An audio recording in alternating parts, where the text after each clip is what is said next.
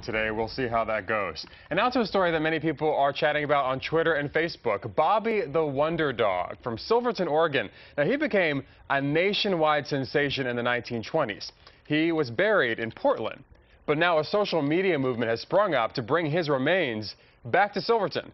News Channel 8's Erica Harquist joins us now to explain. So, Erica, that doesn't sound like it would be a big deal. What's the problem? It's not as easy as it sounds, Reggie. He's buried at the Oregon Humane Society in Portland, and they say the dog's family wanted it to be his final resting place. Back in 1924, the Brazier family of Silverton took a road trip to Indiana. When it was time to head home, they couldn't find their collie mix, Bobbie.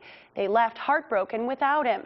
6 months later, the 2-year-old dog appeared hungry and tired back on the family doorstep, having walked back all the way from Indiana.